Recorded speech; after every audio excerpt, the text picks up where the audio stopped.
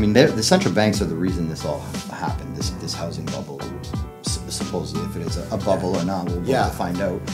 But they had the opportunity to raise rates for a decade, and they didn't. They kept them flat. They were near zero forever. The housing market was booming, and you're not raising rates into that. Like, how can you not? Now you raise rates as the economy is slowing, but you're killing us. But okay, so on the flip side of that, like, we're looking at, yes, the correction. You're thinking your prices are where they should be, but based on where I think this city is going to go, it's going to be nuts. I've got a lot of clients outside throughout Canada that look at Windsor and be like, man, you guys are about to kill it. Right. You guys are kill it. I have an investor out of BC that has an insane amount of investments in Windsor specifically. Really?